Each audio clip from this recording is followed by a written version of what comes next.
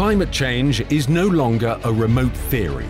We are already feeling its effects. Storms, heavy rains, rising sea levels, floods, heat waves, droughts, and people fleeing from them. It has now been 25 years since representatives from 178 countries met during the Rio de Janeiro Earth Summit and developed sustainable solutions for economic development. Their objective? To prevent the dangerous man-made disturbance of the climate system.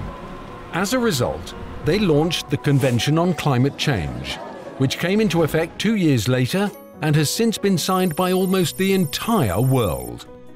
An additional milestone was the 1997 Kyoto Protocol, in which industrialized countries made a commitment to reduce their joint greenhouse gas emissions. Then history was written.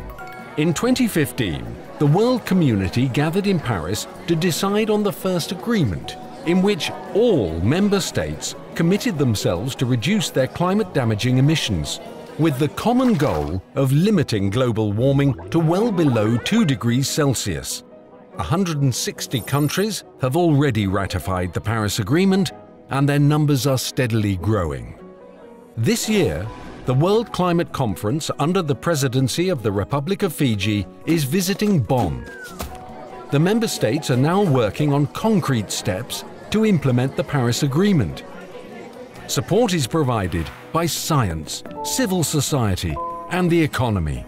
We must act now, fast, sustainably, and, above all, together. Because our climate can only be protected if we all pull together.